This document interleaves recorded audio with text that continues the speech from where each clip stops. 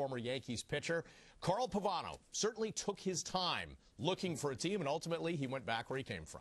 I always thought he would end up back with the Twins, Bob, and he did with a 2-year deal. I guess the interesting information from a Yankee perspective that came out about this is yesterday at Rafael Soriano's press conference, Brian Cashman admitted that he had talked to Pavano's agent and had discussed the possibility of Pavano coming back to New York.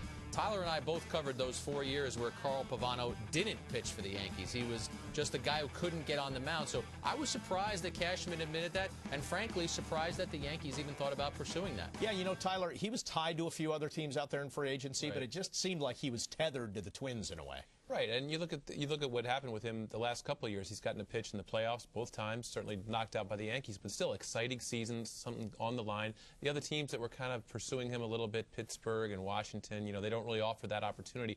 And it shows to me a lot of growth in Pavano in that, sure, you know, $16.5 million, it's a nice deal. Maybe he could have gotten more somewhere else, but he understands now that it's very important where he pitches after the disastrous 4 years in New York. All right, now other news of the week, and Gil Mesh was going into his final season with the Kansas City Royals. Everybody knows about that 5-year, $55 million deal that he signed, but instead he simply walks away. And Tyler, I know you talked to some Royals officials, I think it was a few months back, right? And yeah, are they surprised by this, you think? They were shocked, yeah, they really were, you know, and without even any kind of settlement to walk away. I mean, they were prepared to have Gil Mesh come in and be a setup reliever.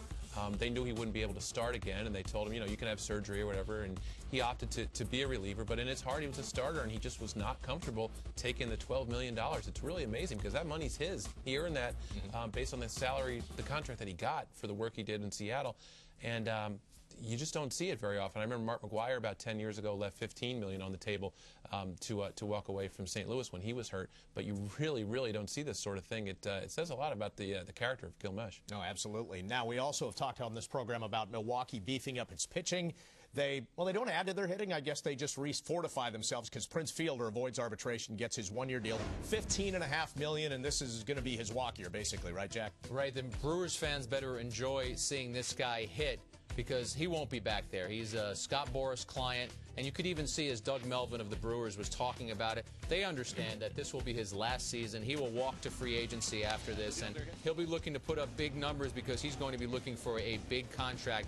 Scott Boras already floating the idea that he should get the kind of deal that Teixeira has with the Yankees, 8 years, $180 million. Where's that money coming from? Because the Yankees don't have it. They don't need a first baseman, nor do the Red Sox, and everybody loves to play the Yankees and Red Sox off against everybody else. But you know what? We always say that about Scott Boras clients, and he seems to find a landing spot for his players. If I had to guess right now, I know Kendry Morales is with the Angels, but I would throw out a team like the Angels. How about the Mets? Maybe are the Mets ready to spend a lot of money and go after a guy like Fielder? So if he puts up the numbers, he'll get the money. All right, let's talk about another guy who can still hit. I think he surprised some people last year with the Rangers. Vladimir Guerrero, great question from Dan in Montclair, New Jersey. He said, how is the guy who hit 300, 29 homers, and drove in 115 still on the market? Aren't teams like the Angels, who've done nothing this offseason, and the Rays in the market for a good DH like Vladimir Guerrero? Tyler? Yeah, I think they are, and I think eventually you know, he'll sign somewhere. But I have to believe that Vladimir's status in the market really changed during the World Series. I mean, you saw how he just could not be put in the outfield again. And when Vladimir, and he didn't hit, and when Vladimir Guerrero looks bad, he looks real bad because he's such a free swinger and because he's older now and he kind of walks around with a little bit of a limp. He's one of those players, when he looks great, you really want him, and when he looks bad, you want no part of him. And people's last memory is of a pretty bad World Series that he had. He can still hit, everybody knows that, and he'll sign somewhere.